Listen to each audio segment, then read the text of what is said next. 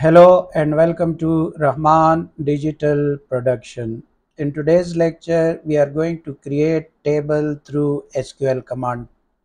But before that, let us discuss few terminologies which are associated with the database. The first one is database. The collection of different tables is called database. For example, if there is a one table of employees, the second one is of customers, the third one is of products, so combinedly it generates database. The second one is table. What is table? The collection of different rows, which is in new terminology for the records. Record was an old terminology and row is a new terminology. So when we are entering different rows inside a table, it is called a table. Now, what is row? The collection of different fields. Field was an old terminology. The new terminology is replaced by the column. So we can say the collection of different columns is called row and the new terminology is row. What is field? The collection of different character is called field. For example, employee ID is a field which is called column as well. So E is a character, M is a character, I is a character, D is a character. So the combination of different character is called field. Second field may be F name, so FNAME. And similarly character, the smallest piece of information that can be entered in a database is called character.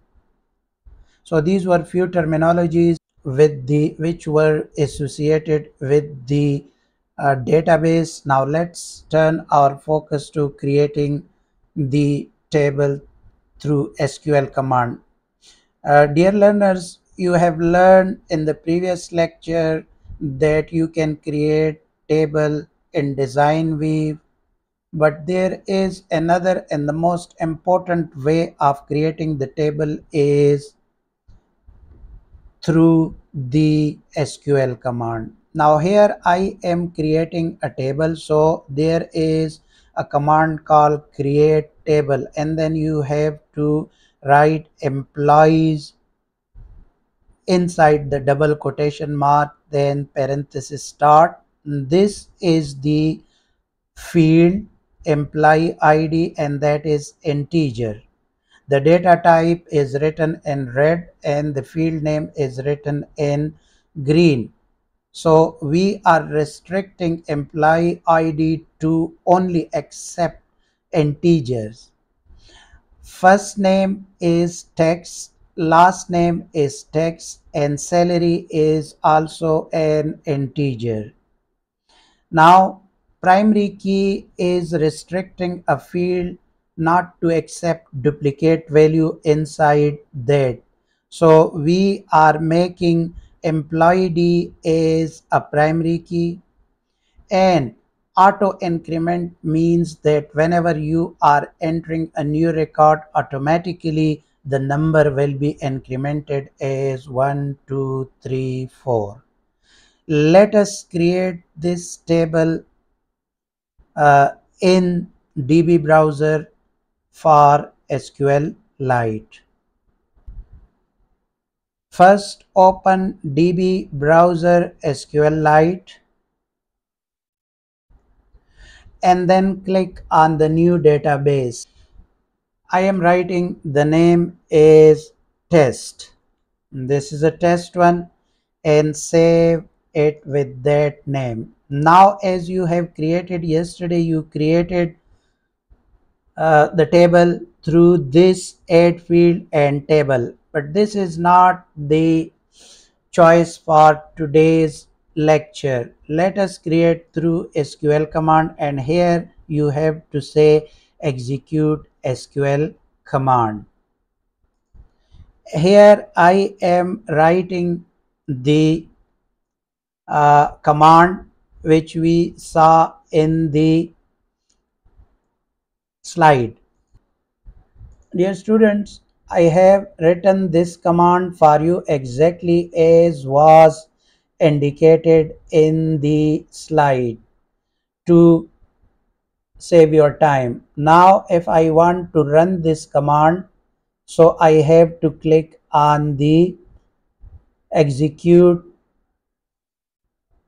button, and it is saying that execution finished without error result, and they are saying query executed successfully, and the time in millisecond it took to create this table is also shown here. So how can we see? We have to go to database structure, and here I have created a table with the, and if I want to see the record inside, so browse the table. Here employee ID, first name, last name, and salary is created. Then we can enter the data inside it. This is not the lecture for entering the data. We are only creating the table. How to insert the data, yesterday you learned it. How to delete the record in previous lecture, you have learned that as well. Now let's create another table. You can see that the second table we are creating is a certificate. So create table, and you have to write the name of the table, which must be meaningful. You can write anything, but the table name must be a meaningful. There are only two fields inside it. One is called employee ID, who is having a data type as integer, and the second one is aircraft ID, and that is also integer. So let us create this also in the DB browser. Dear learners, I have written this command exactly in the same fashion as was in the slide.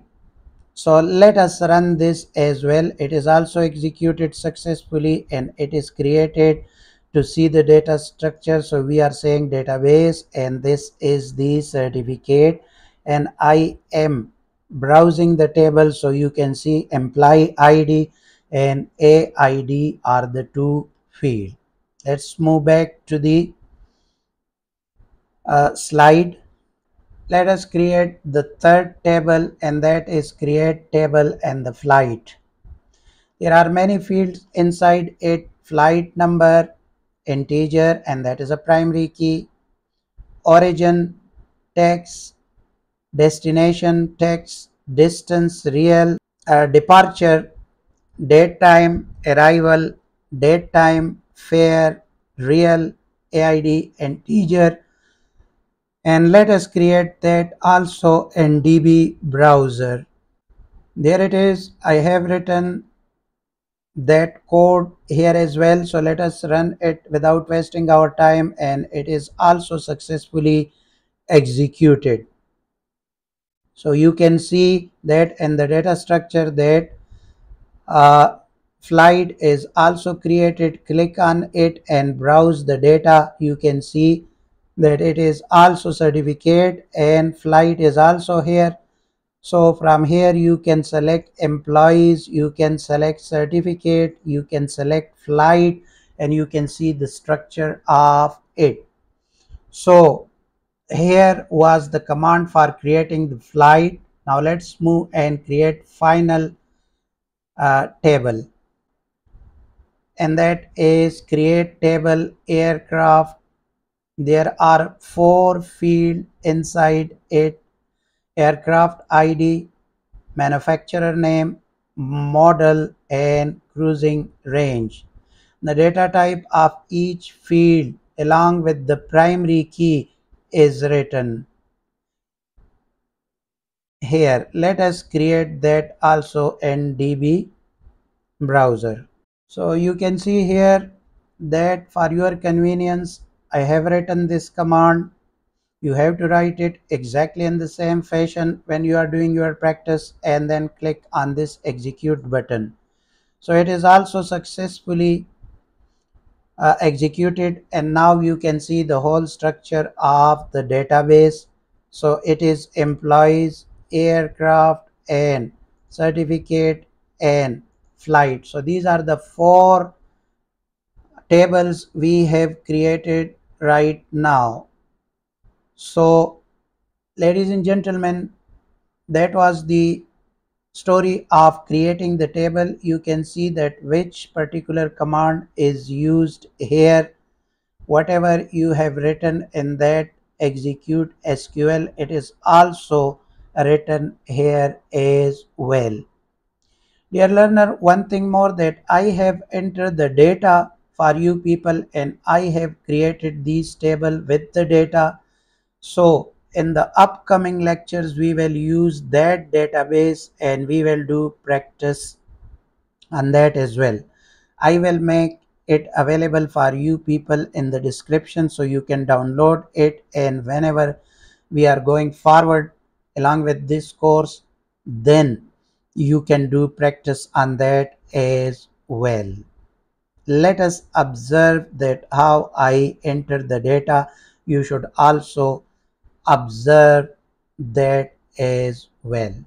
This is the database I have created and I enter the data, so that will be used in the whole of the course for different SQL commands. Let us observe this. So I am first clicking aircraft ID and then clicking on the browse data.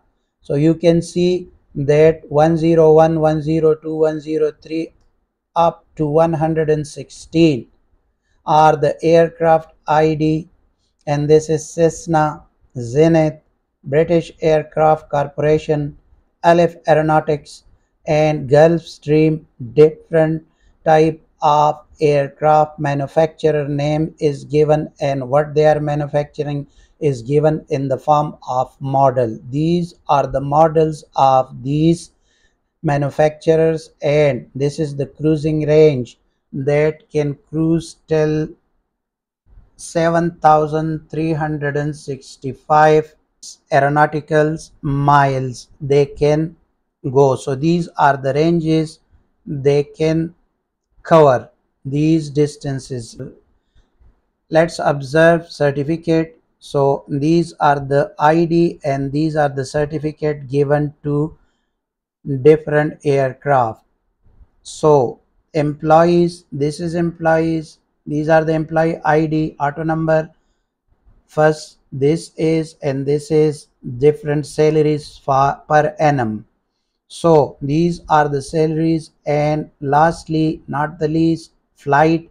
These are different type of flight from Islamabad to Tokyo, and this is the distance covered, and this is the departure time along with the date, arrival time along with the date. So fare is this one and aircraft ID is this. So you have to observe all these tables in advance. So when we are executing different commands against these tables, so you won't have any difficulty inside that command. So observe it. Thank you very much for your time. Allah Hafiz.